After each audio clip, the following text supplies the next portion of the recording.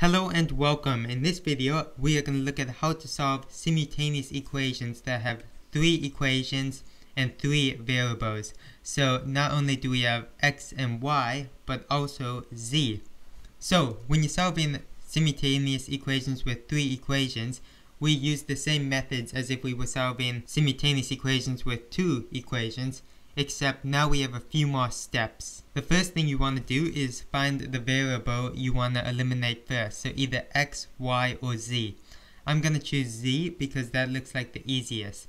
Then you are going to take 2 equations and first eliminate z from those 2. So if we take these top 2, we can see that adding equation 1 to equation 2 will eliminate our z.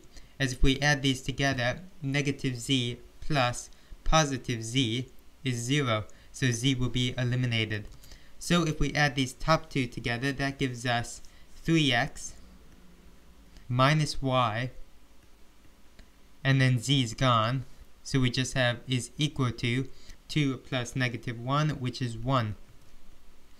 So that's what you would do if you have 2 equations, but we have to remember we have a third equation here.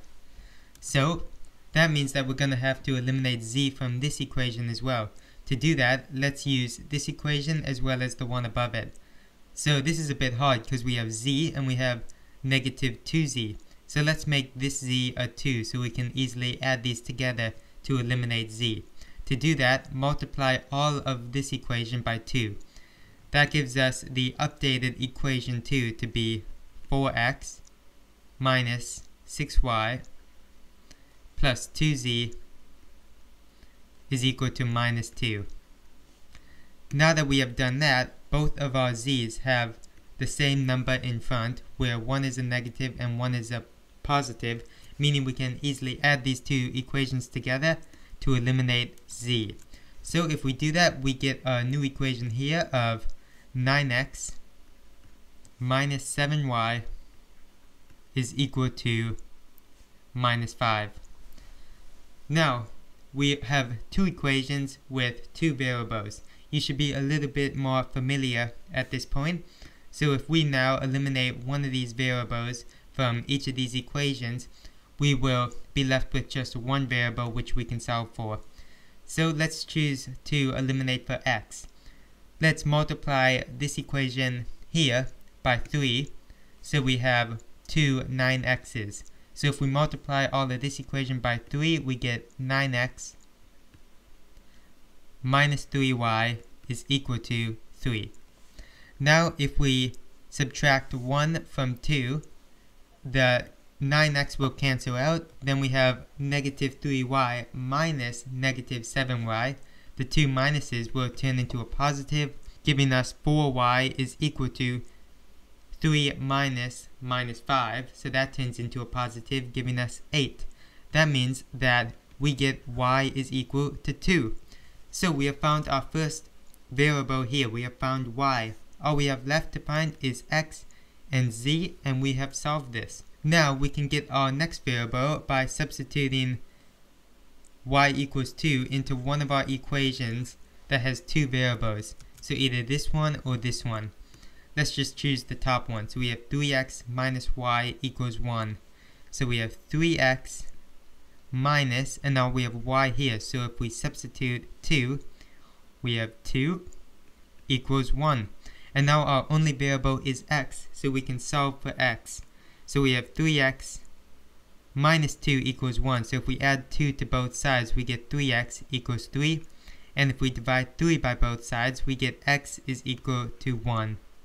So now we have found x and we have found y, and all we have left to find is z. Now to find z, since we have x and y, we can substitute those values into any one of these 3 equations and just solve for z, as it will be the only variable left. So let's just choose the top equation. That top equation is x, which is 1, plus 2y, where y is 2, minus z, which is what we're trying to solve for, or z, is equal to 2. Now that's the same as 1 plus 2 times 2, which is 4, so 1 plus 4 is 5, minus z, is equal to 2. Now let's move this up here to give us some more space, and let's get z all by itself. So if we subtract 5 from both sides, that gives us minus z is equal to 2 minus 5, which is minus 3. And let's get rid of that negative by timesing both sides by negative 1, giving us z is equal to 3. And we have now found x, y, and z. So the final thing we have to do is write our answer. And when you're writing your answer, you want to write it as x, comma, y, comma, z to show the order is equal to, and then we just pop in our values. So we have x first, and x is 1. So we have 1, comma, y, which is 2, comma, z, which is 3. So our answer is x, y, z equals 1, 2, 3. And that's how you solve simultaneous equations where you have 3 equations or 3 variables. Anyway, I hope you found this video helpful, and if you did, please consider liking and subscribing. See you next time.